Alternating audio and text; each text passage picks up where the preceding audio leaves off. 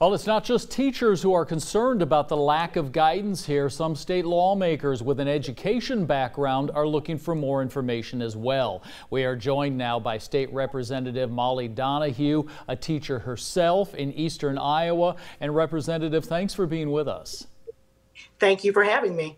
As you look at the guidance, or I guess some people would say lack of guidance that was put out by the state, what are the things that jump out to you about the State Department of Education's reopening plan that concerns you?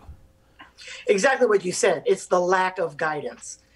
They really have left out all of the important things that are necessary to keep our students and our staff safe. And when you look at that, I guess I go back as an educator. Obviously, I want my kids to be safe. I want my coworkers to be safe.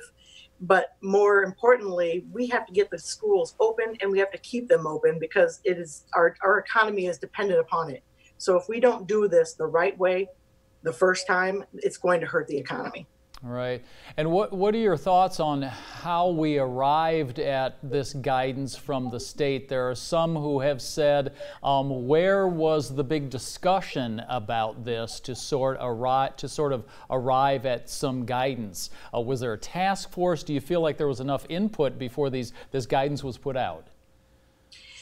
I can tell you that, well, first off, I don't know who was in the task force, if there was a task force.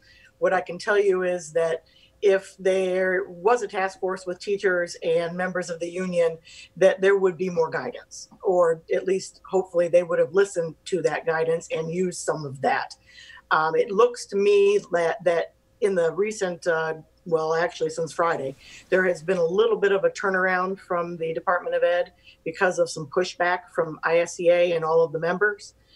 They've been working hard and trying to make sure that we keep our kids and our staff safe so we can keep the schools open. And they've backed them down from not recommending masks to not requiring masks. Now that seems pretty minuscule, but it's a start. And I know that they are not finished in trying to push for more guidance. Yeah.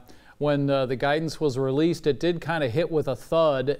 You know, we heard from the State Education Association, the teachers union, and a lot of school district officials that said immediately that they were going to have to kind of come up with their own plan. Were you surprised by that reaction?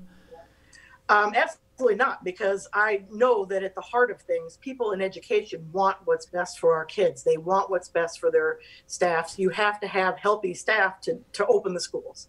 And if we can't get the teachers into the buildings, which, by the way, are, you know, the third of the staffs in Iowa are above 50, which puts a lot of us at risk for catching COVID. And we need to be cognizant of that so that when we go back, we have those safety measures in place so we can keep our staff in there. Our students aren't going to learn if they don't have teachers. Yep. Well, it sounds like even though there's only a couple of months left before school starts again, it sounds like there's a lot of conversation that's still going to happen between now and then about what the state is exactly going to do. Representative Molly Donahue, we appreciate you joining us. Thank you.